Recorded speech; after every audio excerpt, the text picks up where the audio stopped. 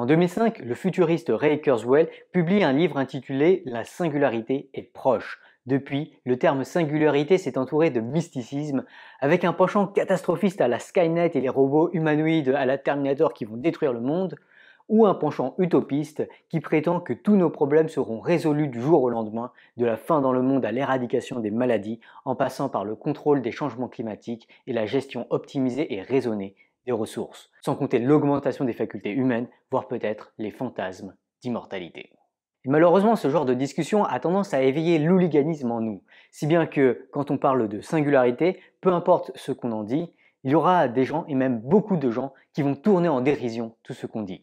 Oui, je te vois, toi qui as commencé à écrire un commentaire qui se moque d'une caricature de la vie que je n'ai pas encore exprimée. Du coup, avant de nous emballer à imaginer des futurs exotiques, utopistes ou catastrophistes, je vous invite à d'abord nous arrêter sur l'incroyable succession de prédictions ratées des plus grands intellectuels en vous narrant une brève histoire du passé du futurisme.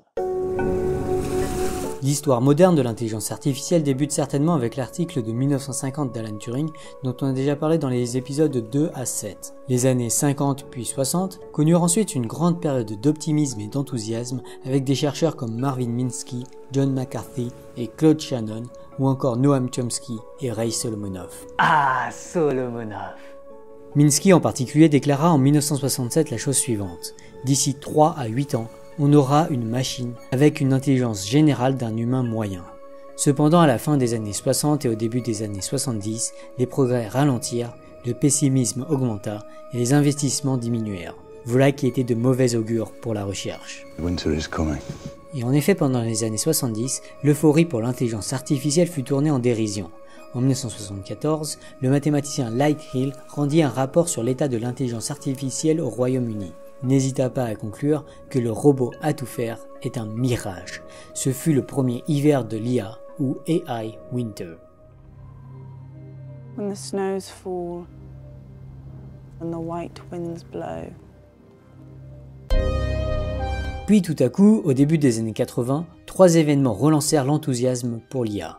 En 1981, le gouvernement japonais investit 850 millions de dollars dans le domaine, ce qui motiva d'autres gouvernements à travers le monde à faire de même. Qui plus est, l'algorithme de rétropropagation fut découvert. Aujourd'hui, cet algorithme est le fondement des réseaux de neurones artificiels dont on reparlera plus tard dans cette série. Mais surtout, les chercheurs en IA abandonnèrent la quête d'une intelligence générale au profit de systèmes experts ou expert systems dans des domaines en particulier. Ces IA exploitèrent la connaissance des experts pour résoudre des problèmes habituellement réservés à ces experts. Mais en 1984, Minsky, cette fois prudent, annonça que l'enthousiasme était alors démesuré et qu'il craignait un retour d'un hiver de l'IA. Winter is coming. Winter is coming.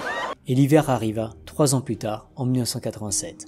Encore une fois, les investissements s'effondrèrent et il devint académiquement tabou de s'intéresser à l'idée même d'intelligence artificielle.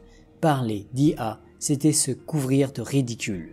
Ainsi, à TEDxSaclay 2017, Cédric Villani a raconté ce qui suit. Le hasard des études a fait que je me suis retrouvé mathématicien, des sujets très solides, bien loin de l'image de flou qu'avait l'intelligence artificielle à cette époque.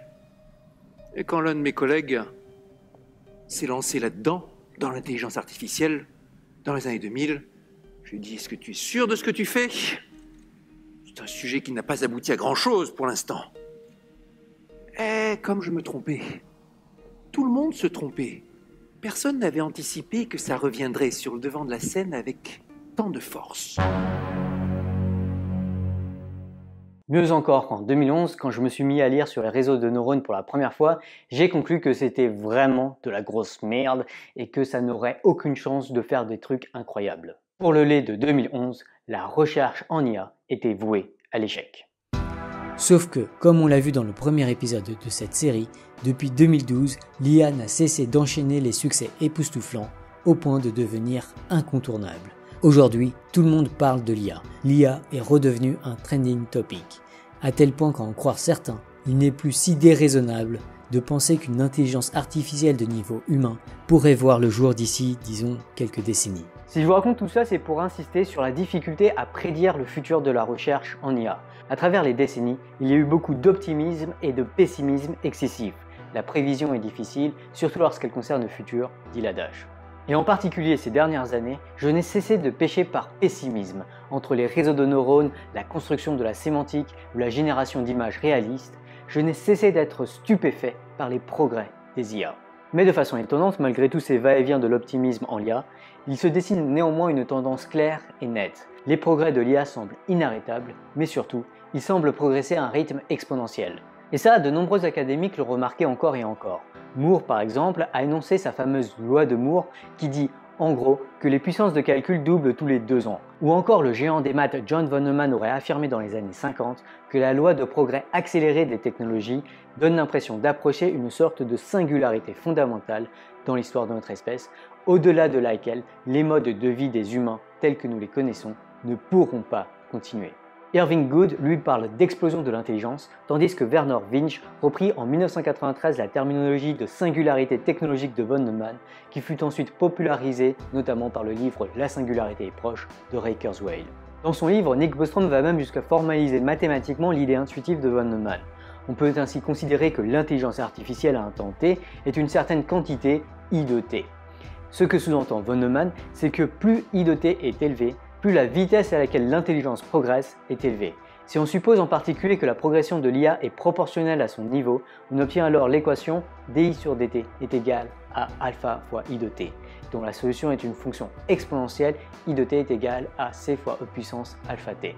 Alors normalement tout ça devrait vous rappeler des souvenirs de lycée, mais je suis à peu près sûr que vous ne vous rendez pas vraiment compte de ce que ça signifie vraiment. Une progression exponentielle, c'est très rapide. Je pourrais longuement disserter dessus sans réussir à vous faire sentir la folie de la croissance exponentielle. Mais à titre d'exemple, quand on plie une feuille sur elle-même, on double son épaisseur. Si on répète cela, l'épaisseur de la feuille augmentera alors à un rythme exponentiel. Et ce qui est fou, c'est qu'en partant d'une épaisseur infime, il suffira de plier la feuille 42 fois pour que son épaisseur fasse la distance Terre-Lune. C'est complètement fou. D'ailleurs, je vous invite à dire à voix haute la réponse que votre intuition fournirait à la question suivante. Combien de fois faut-il plier la feuille pour que son épaisseur fasse la largeur de l'univers observable? Combien de fois d'après vous? 1000 fois? 1 million? 1 milliard? Petit indice pour vous aider, l'univers observable est environ 1 milliard de fois plus grand que la distance Terre-Lune. Bref, tout ça pour dire que la croissance exponentielle anticipée par von Neumann risque d'être fulgurante. Même si elle semble encore gérable aujourd'hui, elle risque de complètement nous stupéfaire d'ici quelques décennies. Et si on n'y est pas préparé, on risque fort de ne pas comprendre ce qui nous arrive. Et on n'y est pas préparé. Mais il y a peut-être encore plus surprenant. Il se pourrait que la vitesse de progrès des technologies soit encore plus spectaculaire qu'une croissance exponentielle. Oui, parce qu'on pourrait imaginer qu'une petite amélioration intellectuelle des machines intelligentes puisse conduire non pas à un petit incrément du rythme de leur progression, mais à un gros incrément de la vitesse de progrès des IA. Autrement dit, au lieu d'avoir di sur dt est égal à alpha fois I de t, on pourrait imaginer avoir di sur dt est égal à alpha fois I carré de t. Et d'ailleurs, cet étrange postulat a justement été suggéré il y a quelques jours également par OpenAI, l'un des centres de recherche à la pointe de la recherche en IA. Or, une telle équation différentielle a pour solution I de t est égal à 1 divisé par c moins alpha de t. Autrement dit, cette solution diverge au bout d'un temps fini t est égal à c sur alpha. Ainsi, si l'on en croit cette équation, on pourrait avoir une singularité mathématique en temps fini. Alors bien sûr, il y a beaucoup de bémols à mettre à une telle analyse. Pour commencer, bien sûr, le concept d'intelligence est ici très mal défini. Et tout ce que je viens de raconter ici n'est nécessairement qu'une métaphore impossible à formaliser rigoureusement. Mais ce n'est pas l'exactitude de l'argument qui importe. Tous les modèles sont faux. Ce qui importe vraiment, c'est le constat de l'accélération des progrès technologiques qui se justifie par une observation très simple. Plus on progresse, plus on construit d'outils performants et plus ces outils nous permettent de progresser vite. Et quand on observe n'importe quel indicateur économique, force est de constater que ce progrès a tendance à fournir des courbes exponentielles. Je vous invite à écouter ce court extrait d'un TED Talk donné par l'économiste Andrew McAfee. I want to ask, what have been the most important developments in human history? Some people are going to bring up systems of philosophy in both the West and the East that have changed how a lot of people think about the world. And then other people will say, no, actually the big stories, the big developments are the founding of the world's major religions, which have changed civilizations and have changed and influenced how countless people are living their lives. And then some cheery soul usually always pipes up and says, hey, don't forget about plagues. Others will talk about intellectual achievements in disciplines like math that have helped us get a better handle on the world. Well, what do the data say? And you start to do things like graph and things that we might be interested in, the total worldwide population, for example, or some measure of social development or the state of advancement of a society. So when you do this and when you plot the data, you pretty quickly come to some weird conclusions. You conclude actually that none of these things have mattered very much. They haven't done a darn thing to the curves. There has been one story, one development in human history that bent the curve, bent it just about 90 degrees, and it is a technology story. Autre bémol, une telle singularité, tout comme la croissance exponentielle d'ailleurs, violerait évidemment les lois de la physique. Du coup, on doit plutôt s'attendre à ce que les progrès atteignent tout à coup un plateau au moment où l'intelligence des machines atteindra ses limites en ressources naturelles. Cependant, sachant que notre univers a réussi à concevoir et à héberger des intelligences de niveau humain dans une boîte crânienne à la suite d'une évolution darwinienne dont l'optimisation de l'intelligence n'était pas le but, il est difficile d'imaginer qu'une IA qui atteindra les limites physiques ne soit pas très largement supérieure à l'humain en tout point, y compris en termes de gestion optimale de la consommation d'énergie.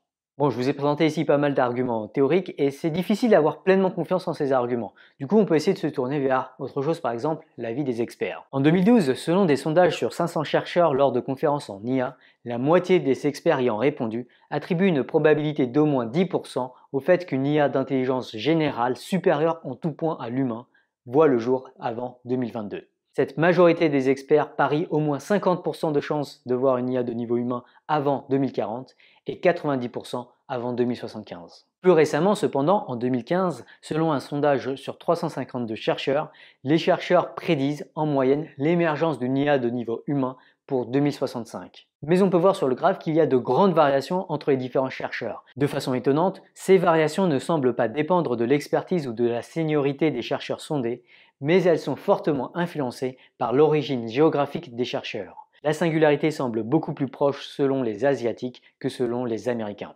Alors avant de sauter au plafond à dire que les experts sont débiles, je vous rappelle qu'on parle là d'un problème d'un niveau technique très élevé et que votre avis a peu de chances d'être plus pertinent que celui des experts. Ayez bien conscience de l'étendue de votre ignorance. Ceci étant dit, il faut aussi souligner que les experts sont très loin d'être infaillibles. Dans le sondage de 2015, ils ont prédit qu'il faudrait encore 12 ans pour surpasser l'homme au jeu de Go, alors que AlphaGo a battu l'Icidol en mars 2016. Qui plus est, on peut souligner un important biais de sélection puisque seuls les experts qui ont pris le temps de répondre au sondage nous ont dit ce qu'ils pensaient. Enfin, ce qu'on voit très bien sur cette courbe, c'est qu'il y a beaucoup de disparités dans les prédictions d'un chercheur à l'autre. Plus étonnant encore, même l'avis médian fluctue énormément. Sur ce graphe, il y a par exemple 40 avis qui ont été sélectionnés aléatoirement. Vous voyez qu'entre l'avis médian et celui qui est juste à gauche et celui juste à droite, la prédiction qui correspond à une probabilité de 50% pour l'émergence d'une intelligence artificielle de niveau humain varie facilement de plus ou moins 10 voire 20 ans. Bref, prédire le futur, c'est pas facile. Alors perso, j'ai été étonné par ces chiffres, non pas parce qu'ils contredisent mon intuition, en fait, pour tout vous dire, je suis surtout surpris à quel point les chiffres de l'expert médian sont étonnamment conformes à mes propres croyances bayésiennes. Typiquement, je parierais bien 1 contre 1 pour que l'IA sera en tout point supérieure à l'humain, disons avant 2045. Mais j'ai pas franchement confiance en ma prédiction. Si ces chiffres m'ont beaucoup surpris, c'est surtout parce que quand on parle à des chercheurs en IA ou quand on écoute des interventions de chercheurs en IA à la radio ou à la télé ou en conférence, ceux-ci ont tendance à laisser penser que l'IA de niveau humain, c'est pas pour demain. Ni pour dans 20 ans, ni pour dans 30 ans, ni pour dans 50 ans parfois. Mais à bien réfléchir, ce n'est peut-être pas si étonnant. Comme le suggère Niels Nielsen, les chercheurs en IA subissent un espèce de biais de respectabilité quand ils parlent en public. Oui, parce que l'histoire de l'IA, et notamment ces 2 hivers glaciaux des années 70 et 80, nous invite à faire preuve de prudence quand on parle en public. Parce qu'annoncer des trucs spectaculaires qui n'ont pas lieu, ça la fout mal. Alors que découvrir des trucs spectaculaires sans les avoir annoncés, ça n'a aucun coût sur notre crédibilité. Et du coup, un chercheur est mieux vu quand il démystifie les avancées en IA que quand il prédit d'autres avancées spectaculaires. En bref, les incentives font que les chercheurs ont intérêt à se montrer bien plus prudents que ce que leurs intuitions pourraient suggérer. Et c'est sans doute pour cela que même si beaucoup le pensent avec une crédence non négligeable, personne n'ose dire que l'IA pourra déjà être en tout point supérieure à l'homme dès 2050. Je vous renvoie notamment vers le dernier Axiome qu'on a fait avec Monsieur Phi où l'on parle de ce biais. Bref, il y a beaucoup de bémols à mettre à notre analyse. Néanmoins, malgré toutes les difficultés que posent les prédictions sur le futur de la recherche en IA, il en ressort toutefois un étonnant consensus. Il semble bien qu'il y ait au moins 75% des chercheurs du domaine qui pensent que l'intelligence en tout point supérieure à l'homme verra le jour, très probablement, dans le siècle à venir. Et même si les avis des experts et les sondages des avis des experts sont loin d'être fiables, il semble alors déraisonnable de persister à penser que la question de la singularité est un sujet qui ne mérite que la moquerie. Même si vous croyez que ce scénario n'a que 1% de chance de se réaliser de votre vivant, ça vaut quand même sans doute le coup d'y penser. La dernière fois, on a parlé de chat, on s'est demandé qu'est-ce qu'était un chat, on avait vu notamment un réseau de neurones qui fournissait une réponse à cette question. Et dans la vidéo, j'avais notamment critiqué la définition selon laquelle les parents d'un chat sont un chat. Thibaut Richard fait remarquer que, en fait, dans cette définition, on utilise le mot chat à l'intérieur de la définition du mot chat, et on nous apprend parfois à l'école que, en fait, il faut jamais faire ça. En fait, c'est pas tout à fait vrai. En fait, il existe un cadre défini par algorithmique notamment, où l'on peut avoir des définitions qu'on appelle récursives. Notamment, on peut très bien définir l'ancêtre d'un animal comme étant soit le père de l'animal, soit un ancêtre du père de l'animal. Ça, c'est une définition qui est en fait algorithmiquement tout à fait valable et qui en fait est très souvent utilisée, notamment pour construire des structures de listes. Typiquement, une liste, on va définir ça comme étant soit une liste vide, soit un objet suivi d'une autre liste. D'ailleurs, ce que j'aime bien avec cet exemple, c'est qu'il montre bien tout l'intérêt en fait d'une approche algorithmique pour bien que penser le concept de définition. Un blob se demande si pour entraîner l'intelligence artificielle de Google et Stanford, on a dit à cette intelligence artificielle s'il y avait des chats ou non dans les photos. Ça, c'est le cadre de ce qu'on appelle l'apprentissage supervisé. Et en fait, l'apprentissage supervisé, d'une certaine manière, ça existe depuis bien plus longtemps que 2012 et il y avait déjà des résultats avant. Mais ce qui est vraiment stupéfiant avec l'article de Google et Stanford, et cette IA qui a découvert le concept de chat, c'est qu'elle l'a découvert vraiment toute seule. On lui a juste montré des images et on lui a demandé de comprendre ces images, juste de synthétiser, de trouver une sémantique des images. Et c'est tout, c'est ce qu'on appelle de l'apprentissage non supervisé. Tout ce qu'on fait, c'est juste donner plein d'images à l'IA sans lui dire ce qu'elle doit faire, si ce n'est chercher à trouver du sens dans les données auxquelles elle est exposée. Et techniquement, donner du sens aux images, ça revient vraiment à chercher à trouver une bonne compression de ces images. Et en fait, il y a un lien très très fort entre l'apprentissage et la compression, puisque si on en croit notamment l'induction de Solomonoff dont j'ai parlé dans mon livre, qui va être publié d'ailleurs le 7 juin, ça fait déjà un petit peu d'autopromo dès maintenant. Vous pouvez d'ailleurs déjà le précommander sur Fnac et sur Amazon. Bref, selon l'induction de Solomonoff, en fait, l'apprentissage est vraiment de la compression de données avec perte. Jean Delbas pose la question de la capacité de stockage de notre cerveau, sachant qu'il n'y a finalement que 100 milliards de neurones dans notre cerveau. Ça laisse suggérer, s'il y a un neurone par concept, qu'il n'y a que 100 milliards de concepts qui peuvent être enregistrés dans notre mémoire. Ce qui est pas mal, mais qui semble pas tant que ça. Et en fait, ce qui se passe, c'est que l'information n'est pas encodée dans les neurones, mais plutôt dans des combinaisons d'activation de certains neurones, notamment en machine learning. Lorsqu'on a un concept, en fait, ça correspond vraiment à une superposition de plusieurs activations de plusieurs neurones, qui correspond en fait à un vecteur. C'est pour ça d'ailleurs qu'on parle de vecteurs de sémantique, notamment dans Aujourd'hui, avec. Et si on regarde par contre l'ensemble des vecteurs qu'on peut composer avec 100 milliards de neurones, là on a plus un nombre qui est de l'ordre en fait, c'est le nombre de combinaisons, de sous-ensembles en fait, d'activation des neurones parmi 100 milliards de neurones, ce qui fait à peu près 2 puissance 100 milliards. Et là, 2 puissance 100 milliards, on est vraiment tranquille, c'est beaucoup plus grand que le nombre de particules de l'univers, mais alors beaucoup plus grand que le nombre de particules de l'univers. Je pense que dans le cerveau, on est assez tranquille en termes de quantité de concepts que l'on peut stocker dans le cerveau.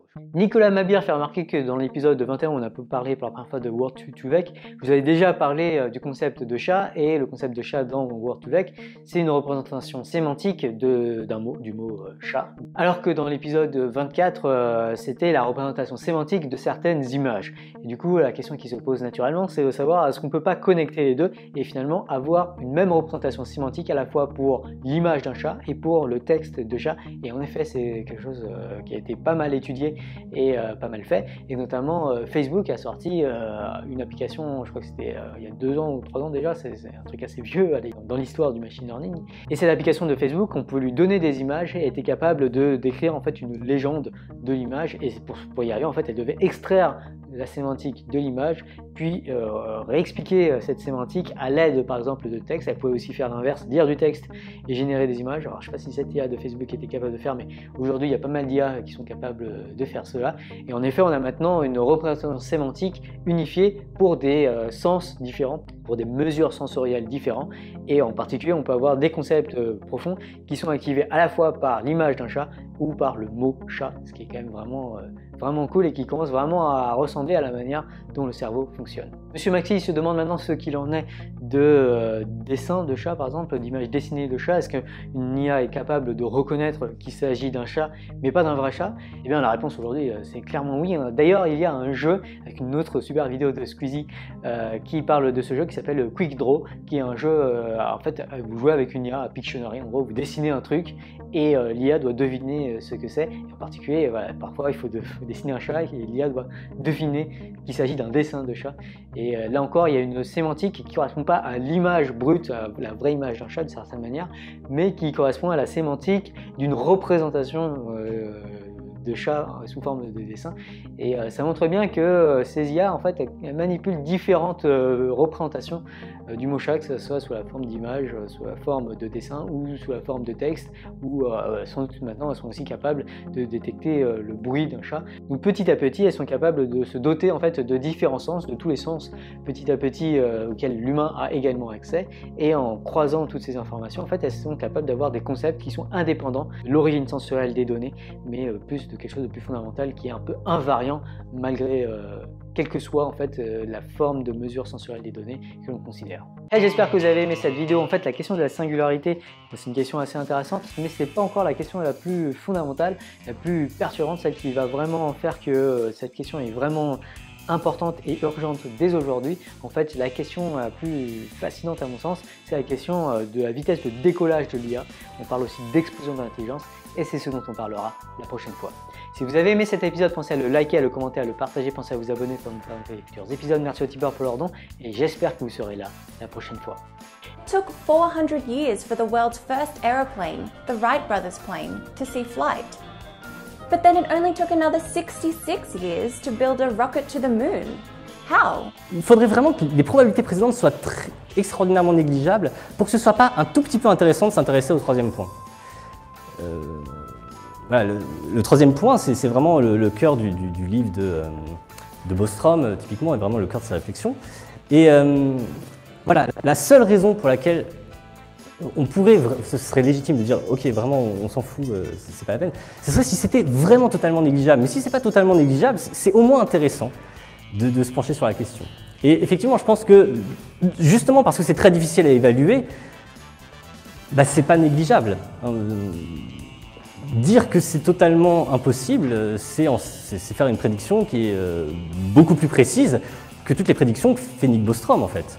Dire vraiment ça n'arrivera jamais, et c'est tout à fait fantaisiste tout ça, c'est vraiment faire un pari sur l'avenir qui est bien plus incertain que le pari que fait Nick Bostrom, au sens où lui ne dit jamais autre chose que il y a une certaine probabilité de ceci, il y a une certaine probabilité de cela. D'ailleurs il n'est pas spécialement optimiste, par exemple typiquement sur le fait d'arriver à une IA de niveau humain, il est plutôt pessimiste par rapport, en tout cas par rapport aux chercheurs qu'il consultait, il se situait plutôt dans la tranche des plus pessimistes. Donc voilà, donc tout ça pour me mettre un peu à couvert, dire à partir du moment où vous acceptez que c'est pas négligeable, les deux premières probabilités, j'ai l'impression que c'est plutôt rationnel de considérer que c'est pas négligeable, bah du coup ça devient intéressant de s'intéresser à la troisième quand même. Même s'il y a un peu le risque de passer pour un fou, parce que bah, c'est envisager des situations très compliquées.